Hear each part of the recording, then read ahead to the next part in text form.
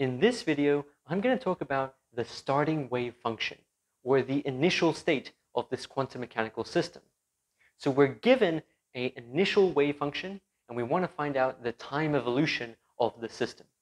That's our goal for this video. So this video is actually part of a playlist on quantum mechanics. You can find the link to this playlist in the description below. First of all, let's have a look at the general solution to Schrödinger's equation. We actually talked about this in the past few videos, and in the previous video of this playlist, we outlined how the separable solutions that we get from solving the Schrödinger equation with the method of separation of variables can actually be stitched together, and a linear combination of separable solutions is in fact the general solution. So the general solution is of this form. We have psi of x and t is equal to the sum over the index n from n equals 1 to infinity of, we're going to need some coefficients, some complex coefficients to multiply psi, this is little psi of n, and that just depends on x. These are solutions to the time-independent Schrödinger equation.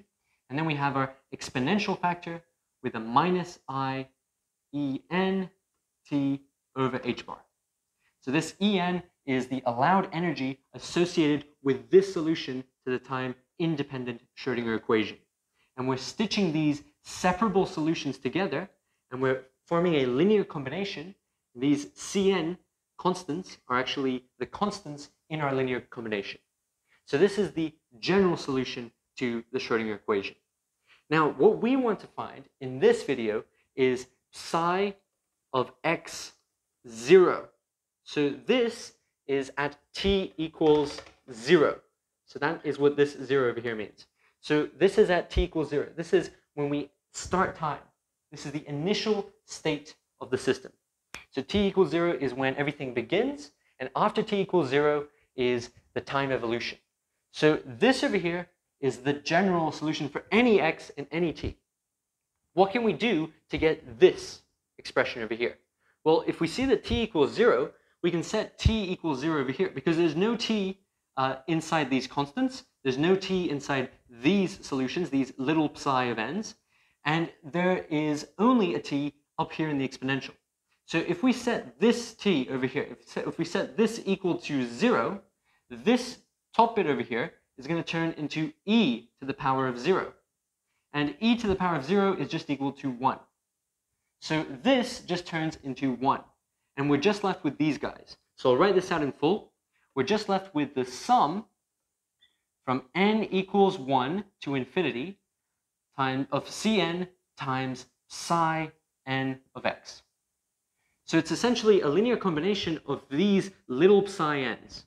That is what we are looking at. So these guys, we know, right? We know these guys because they're solutions to the time-independent Schrödinger equation.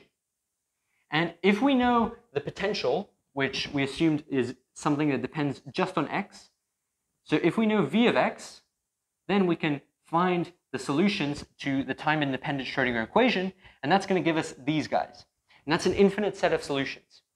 And all we have to do is find these constants, so these Cn's.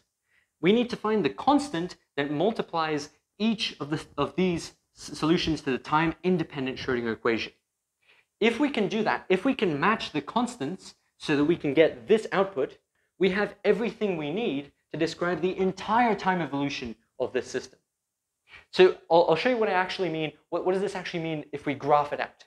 If you have some kind of wave function that looks like this, let's say this is some kind of squiggly wave function at t equals 0. We want to know what happens to this at any time. So what is it going to look like? It's going to look like some other squiggle at a later time. So this is at t equals 0 when we initialize the system, and this is at t equals t prime. It's some later time after t equals 0. What we need to do is we need to take this wave function and we need to write it in terms of these guys. We need to write it as a linear combination of these guys. And the way that we're going to do that is we're going to find these constants. If we know these constants, then we can just put this in here and add in the exponential factor, and that's going to give us the wave function for any time t. It doesn't matter what time it is, we're going to know exactly what it's going to do. Until we get to measurement. The moment you measure the wave function, you're going to collapse it to a spike, and this is no longer going to work. You're going to have to do some extra work, and it's going to get a little more complicated. But as long as the system is left in its little state, it is going to evolve according to this equation over here. That is how it's going to change over time. So the key message of this video is, if you want to find the initial state of the wave function, and if you want to find the time evolution, all you need to know is this initial state, and all you have to do is write it in terms of these psi n's. If you write it in terms of these guys, and you write it in terms of this representation of constants, if you do that, if you can find C1, C2, C3, all the way up to Cn, if you can do that, and there could actually be an infinite number of these ones, if you can find all these constants, you know everything there is to know about this wave function. That is the beauty of this form of the solution.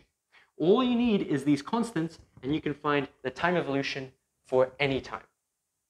So this video is part of a playlist on quantum mechanics, and you can actually find all the other videos in this playlist where we keep talking about these interesting topics in quantum mechanics, and you can click over here